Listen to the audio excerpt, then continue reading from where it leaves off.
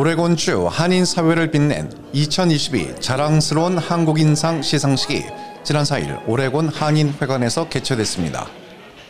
오레곤 한인회가 한국인의 긍지와 위상을 높이고 동포사회에 헌신적으로 봉사한 인물을 발굴하여 시상하는 자랑스런 한국인상은 한인사회 최고의 영예의 상입니다. 이날 시상식은 시애틀 총영사관 안현상 부총영사와 그렉 콜드웰 오리건주 한국명예영사 및 임용근 전 오리건주 상원의원과 교역자 및 한인사회 각계 인사들이 참석한 가운데 성대히 개최되었으며 수상자로 선정된 로이 김 사장과 리차드 백 회장에게 영예의 트로피와 메달을 수여했습니다. 김미선 한인회 부회장의 사회로 진행된 시상식은 국민의례에 이어 안현상 부총영사 등 내빈 소개가 있은 후 행사를 주관한 오레곤 한인회 김헌수 회장의 인사말이 있었습니다. 김헌수 회장은 오늘 영예의 수상자는 각 분야에서 뚜렷한 업적과 성공의 결실을 통해 미주류 사회 한인 커뮤니티의 위상을 크게 높여준 자랑스러운 한국인이자 한인사회 자산이다고 높이 평가했습니다. 오늘 한인회가 주최한 한인사회를 빛낸 자랑스러운 한국인상은 미주류 사회의 한국인의 위상과 명예를 드높인 자랑스러운 인물들을 저희들이 발굴해서 수상자들에게 한인사회에서 수여하는 가장 큰 상을 저희들이 드리고 다 같이 뜻깊은 행사를 갖게 되는 중요한 행사입니다. 오늘 이 자리를 함께해 주신 한영상 시애틀 부총영사님과 한인사회 지도자 그리고 목사님들 여러분들께 특별히 감사 말씀을 드립니다.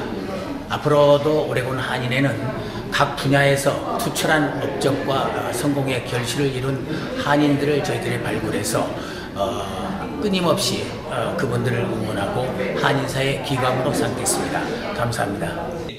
이어 격려사에 나선 안현상 부총영사는 부임 후 오레곤 한인사회를 처음으로 방문하여 뜻깊은 행사에 참석하게 되어 기쁘다고 말하고 모범적이고 활기찬 오레곤 한인회의 모습을 직접 만나볼 수 있어 감격스럽다고 밝혔습니다.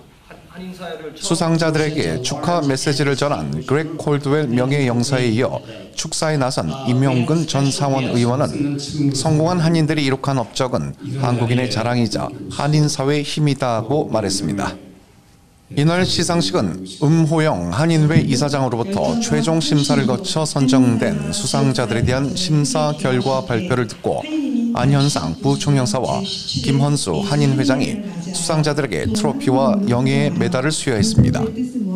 영예의 대상을 수상한 로이 김 사장과 리차드 백 회장은 수상의 영예만큼 무거운 마음으로 더욱 열심히 노력하여 한인사회 발전에 기여하겠다고 다짐하는 수상 소감을 밝혀 뜨거운 박수를 받았습니다. 너무 많은 선배님께서 와주셔서 도움을 더 세게 저희가 이행할 수 있었는데 어쨌든 너무 영광으로 생각합니다. 감사합니다. I'm very honored to be presented with such recognition as a Korean American. I hope that there will be many generations of successful people to help our society. 시상이 끝난 후 이어진 축하 공연에는 오레곤 장로찬양단의 합창 공연과 한인사회 자랑인 폴 앤 티모시 형제의 아름다운 바이올린 연주가 무대 위에 올라 깊은 울림의 감동을 선사했습니다. KBS와 이윤석입니다.